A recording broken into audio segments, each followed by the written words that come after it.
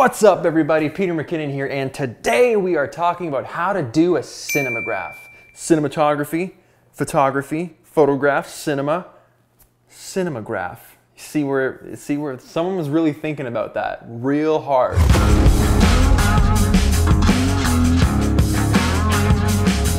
Pete, what's a cinemagraph? I will tell you. Cinemagraph is essentially an image where a small part of that image is moving. The reason I think cinemagraphs are so badass is because of this. For the longest time, it's kind of been photos or video. Now, they're two very different things under the same umbrella in the same universe, but you've got your guys that just do photos, you got your guys that just do video. Some people do them both, but it's always kind of been one or the other. You're gonna go shoot footage that day. You're gonna go, polish your cinematography skills, or you're gonna go shoot portraits this day with your still shots and that kind of thing.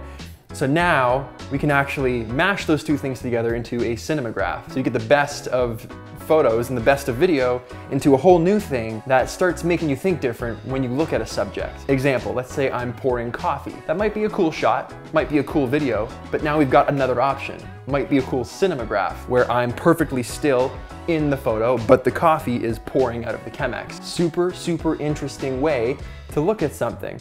You throw that up on your website, not many people see those things. I mean, we're visual artists, right? We work with cameras, we work with video on a daily basis. We're plugged into this kind of thing. But for people that aren't in the know, or in the industry, or in the biz, as they say, they look at a cinemagraph and they're like, ugh, what is this? What is this magic that I'm seeing? It's just a really cool thing that not many people have been exposed to yet because they're kind of taken off, if you will. All the cool kids are doing it. So I'm gonna teach you guys how to do it right now using coffee as a perfect example because I need my afternoon pick-me-up, and let's be honest, I'm addicted. Okay, so a couple things you're gonna need if you're gonna do this is a tripod. What you're shooting needs to be perfectly still.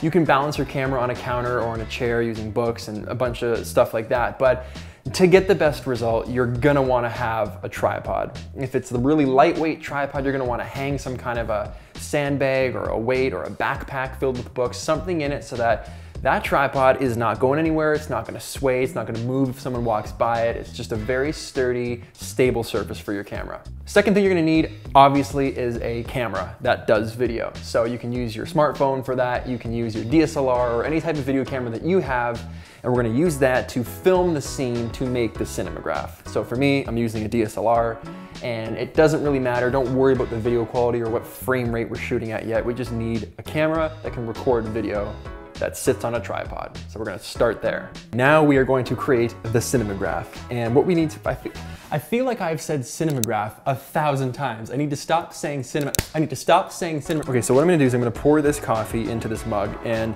the photograph is the frame that you're seeing, and the cinematography aspect is what I'm going to isolate when we bring this into post. So the actual coffee that's pouring out of the Chemex right now into the cup is gonna be the only thing that's moving when I actually bring this into post. So whatever you end up shooting, you need to look for that link of motion, be it that it's coming from a tap, or be it that it's the palm trees or some kind of motion with the wind or the weather.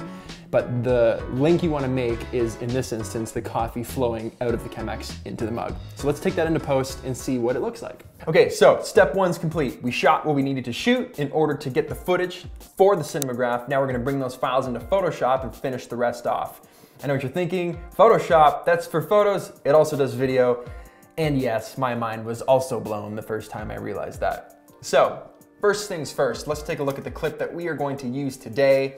Downstairs, we were making some coffee, and we're just gonna do a little slow motion, kind of looped coffee pour. Not slow motion, sorry, but looped coffee pour. Remember, cinemagraph is gonna be a photograph where most of everything is still, except for one or two moving components of that image, which make up that kind of mash that we talked about before. So for this, we're gonna use this stream of coffee. Everything else is going to be completely still. Now, it's important to say, I've already color graded this clip. So whatever you're gonna use, because we're bringing it into Photoshop, I know you can adjust levels and stuff like that with your video clips within Photoshop, but I like to do my color grading in Premiere. So I opened up a project that I'm gonna be using this cinemagraph in. I found the clip that I wanted, I color graded it, and I exported a 1080p version of it, which is what you're looking at now. So I recommend doing that before you start so that when you bring this clip into Photoshop, it's exactly how you want it to look. before you get going with everything that we're gonna do now, okay? So that being said, grab that clip, drag it straight into Photoshop, and boom, here we go. It's gonna automatically open up this timeline. So now is the finicky part. We need to find an in and an out point of this clip that's gonna work just right for making this loop infinite, okay? So what I'm looking at is this area right here, because this stream of coffee is gonna be the only moving aspect of this entire image. So I need to find an in point and an out point where that stream of coffee is the most steady. So if we look at the beginning here, it's not gonna work because I'm tilting that Chemex, it's moving up as my wrist goes up, and then at the end, I'm finishing off that pour. There's too much movement, so I need something in the middle where that stream isn't moving. So if you scrub along with this playhead, this looks pretty good right in here. So if I start there, I'm gonna go to the beginning of this clip, grab those black left and right arrows, click, hold it down, and drag all the way to that red playhead, and then boom, it makes that the first frame. Magic. Now what you're gonna do is you're gonna find your ending frame. So this looks pretty good. There's not much movement here. That spout starts to dip right about there. So I'm gonna go back a couple frames, grab this end, and now I'm gonna bring that to the end.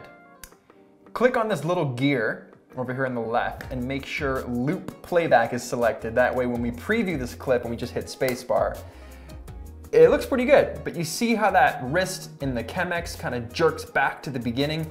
It's because the end frame is different than the beginning frame. Our first frame starts here, our last frame ends here, but these two frames are different. So we need this frame to be the same here, so that when it comes back around, it's a seamless infinite loop, okay? So how do we do that? This is how. So what we need to do is duplicate this video layer. So come over here to your layers panel, click on video group 1, drag that down to the new layer icon, which is right beside the trash can. That's gonna make a second copy of the same thing. So right now we've got 2 copies of the same thing.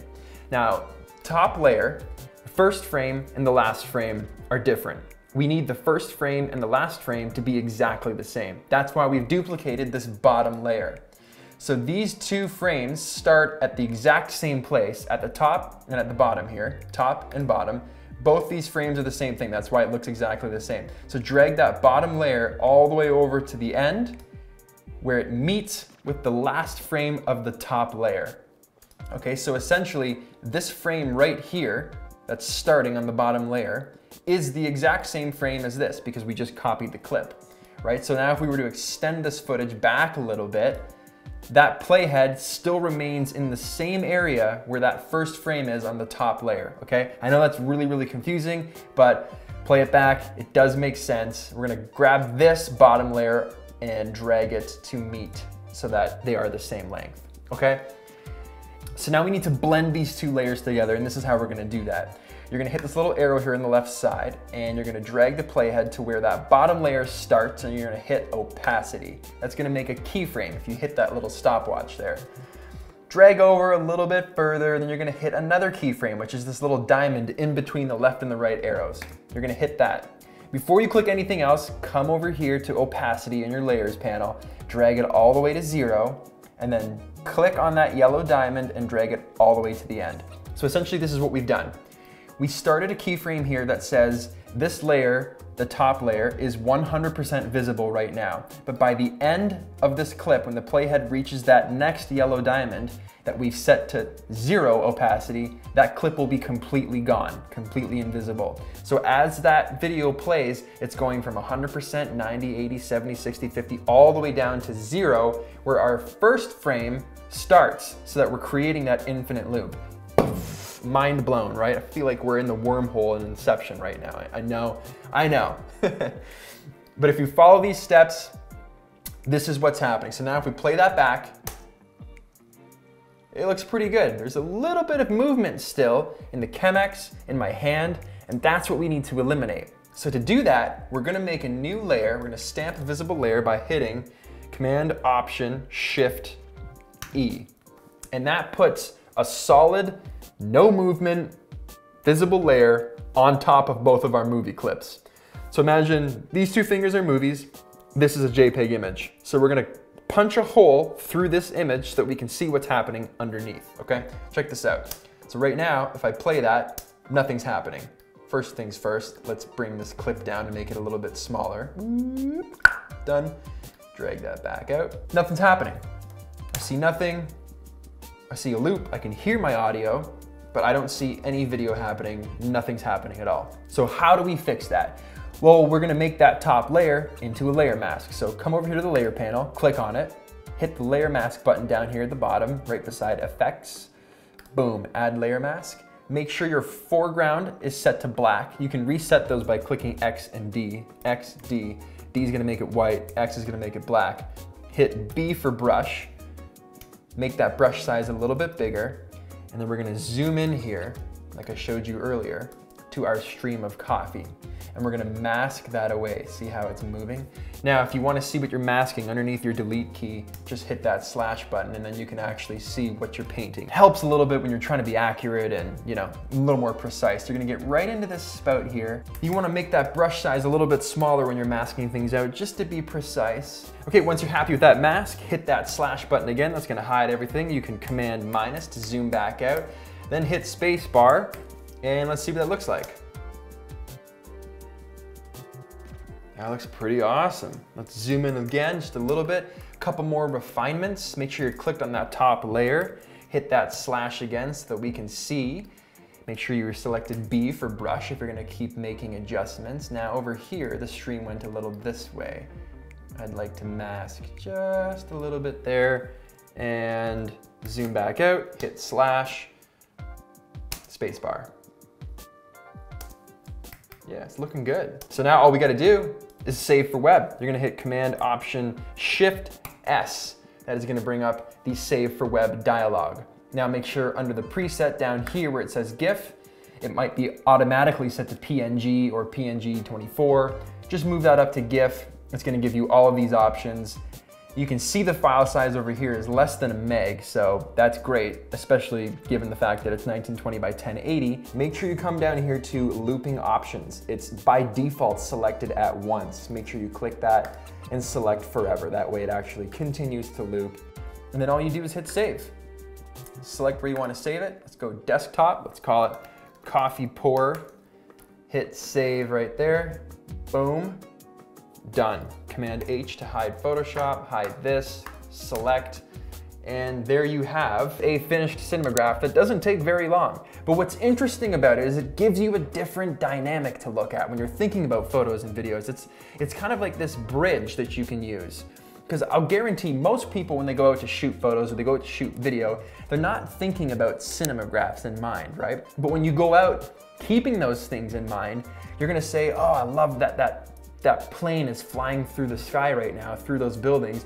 I'm gonna film this really steady, and then I'm gonna make a Cinemagraph of just that plane moving through the photo. It's gonna be incredible. So when you keep those things in the forefront of your mind when you're shooting either video or photo, when you get home, you've just got more stuff to make. And as artists, it's always fun trying out new techniques, trying out new tips and tricks, using these different applications that we all have at our fingertips through free trials or subscriptions. So really, find something at home, find something out in the world, and actually give this a shot. You'll probably be really pumped with the results, and it's gonna inspire you to go back out and find new things to make Cinemagraphs from. And the next thing you know, your friends are gonna be saying, how did you do that? Is that an animation? Like what am I even looking at here? These are really cool, and I really hope that you guys got something out of this and understood the nonsense that's involved in making it. And it might seem like there's a lot of work involved in the steps required to do a Cinemagraph, but honestly, when you get it down from start to finish, you can bang this out in 5 minutes, tops. It's pretty easy to do. Just be careful, slow, and meticulous with your layer masking. The cleaner and nicer you do your layer mask, the better it's gonna look overall, okay? Boom! So thanks again for watching. Hope you guys enjoyed this video. Don't forget to hit that like button, subscribe if you aren't already, and I'll see you in the next video.